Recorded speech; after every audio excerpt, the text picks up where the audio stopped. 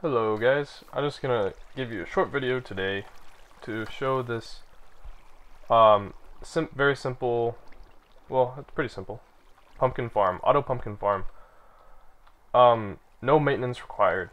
Basically, it just outputs pumpkins to this chest, and it uses a block breaker to break the pumpkins, but it doesn't cause any lag. That's another thing about this design. No lag because there's no moving parts. Like nothing needs to update. See, none of the redstone's moving. Basically, what happens is when a pumpkin grows, see, the only possible spot for a pumpkin to grow is right here next to the block breaker. And what happens is this redstone repeater, it's trying to reach this wire, but it can't. But when a pumpkin grows, the pumpkin kind of acts as a conductor, and it'll get the signal across, and it'll activate the block breaker, therefore breaking the pumpkin. So if let me get a block to demonstrate what happens when a pumpkin grows. It would be right here, and it's just instantly broken and placed into the chest. So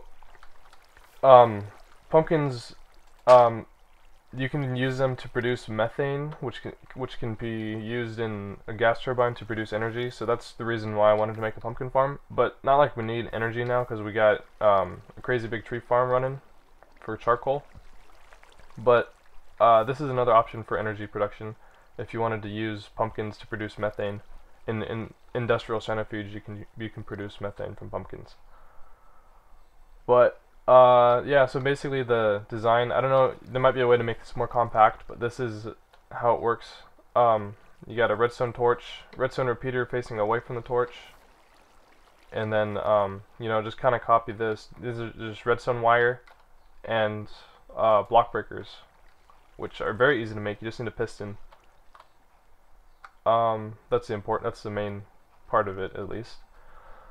And then it just kind of repeats itself. Another redstone repeater. Remember, the torches are here to power the repeaters, and the repeaters are facing away from the torches. And it just repeats that. And this is pneumatic tube, because that's what these block breakers can output to. They can either output to a chest or pneumatic tube, but they can't output to like wooden transport pipes or whatever. So you have to use this tube if you want to have a bunch of them set up. And that's it. You just put the tube here, and it'll just pump them all into the output that it detects wherever you put it. I haven't had any problems with these actually dying after a certain number of pumpkins produced, but they will die if you jump on them, or if any other mob jumps on them. So you want to maybe set up a fence, or maybe just do this indoors, you know? So it's up to you how you want to handle that. But I haven't handled it yet, so, but I don't think we'll have much problem, because it's kind of well lit, unless there's a cow that comes in, you know.